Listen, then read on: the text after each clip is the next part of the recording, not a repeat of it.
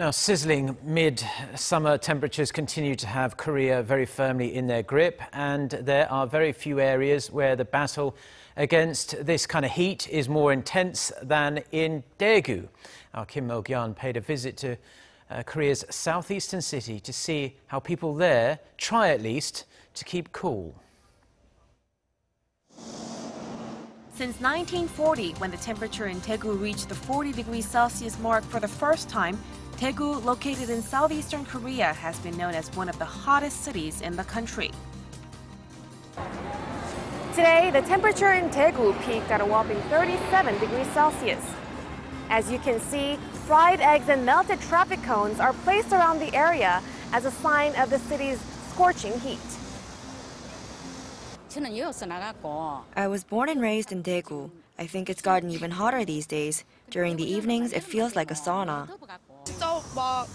Unlike Seoul, it's really hot here. My makeup gets messed up because of the sweat all over my face. Just like the term 대프리카, it's so hot. I feel like I'm going to get fried. In recent years, the city has been nicknamed Daefrika to reflect how Daegu's weather conditions are becoming similar to Africa's. As such, every summer, the city has been striving to help its citizens beat the heat in various ways. This year, a special task force team has been formed to take care of numerous facilities and healthcare programs. One special facility is the cooling fog system. The cooling fog system sprays small particles of water in a form of a mist, which lowers the temperature of the atmosphere by up to 5 degrees. The water sprayed is not harmful to the human body because it comes from the public water supply system. The system was first installed in 2014, and as of today, 12 facilities are operating around Daegu. And because of its effectiveness, Seoul City recently benchmarked the system and installed it in the Gwanghwamun Square. Aside from this, hundreds of resting areas, camping sites, and pools have been installed around the city to help residents and visitors overcome the heat. Efforts to lower surface temperatures are also ongoing.